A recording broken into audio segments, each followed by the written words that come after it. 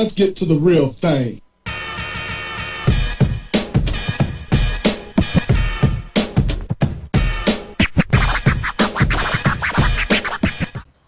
Hey, hello, what's up and what's happening? My name is Taco22122, and today I'm bringing you some sniping gameplay by Total Dbox. He's a great sniper and he's new on YouTube. If you guys could go, please check out his channel and watch some of his videos. He has a whole bunch of sniping gameplay. The link to his channel will be down below in the description. And today you guys may have noticed that the video is a lot more smaller, and I included two borders. On the right side you will be able to see his class setup, and on the left side you can see the kills, deaths, and streak. He's using the PSG one with extended mags and the CZ75 also extended mags. And I added the left side because a lot of people lose track of the kills and deaths, and I don't claim this idea at all. I got this from another video and I thought it was pretty creative, so I decided to make my own kind of thing, and I tried to sync it up as much as I could to the video so that it looks really good and well done. If you guys want to watch a tutorial on how to do it, then just leave a whole bunch of comments on my video and I will try to make one as soon as possible if I get enough comments. Today I want to talk to you guys about map packs and what I think Treyarch can do in the future and what kind of maps would I like designed. And this conversation was started up by me and my friend. He was talking about some crazy shit like making multiplayer maps in space and having space monkeys fly out of nowhere just like on Ascension. But I was thinking more realistic, and I was trying to bring up facts about what Treyarch has done in the World at War map packs. And one of the biggest ideas that I thought Treyarch could pull off, and something that I would really like, is if they made a multiplayer map that is based off an area that's an underwater base sort of thing. I think Treyarch can take some of the parts from their final mission of Black Ops and kind of combine it to make a map for multiplayer. I mean, they did it with Kowloon, and it just seems like something that is possible. To me, I think they can balance out the close quarter combat and open space area because they have done it before in the past. In World at War, they created a map called Station, and it was basically a train station that was kind of destroyed by the war.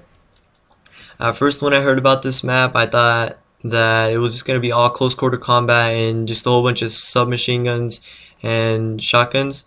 But it turned out to be a great map, and I really enjoyed playing on that map because the sides of the map and the narrow ends of the map were all close quarter, but the middle area was just very open and it had a whole bunch of creative features in it.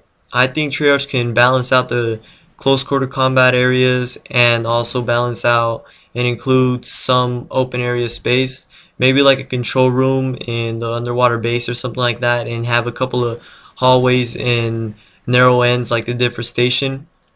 I think this is a map that can be done, and I know Treyarch can pull it off because there's proof that they have been able to pull it off before in the past.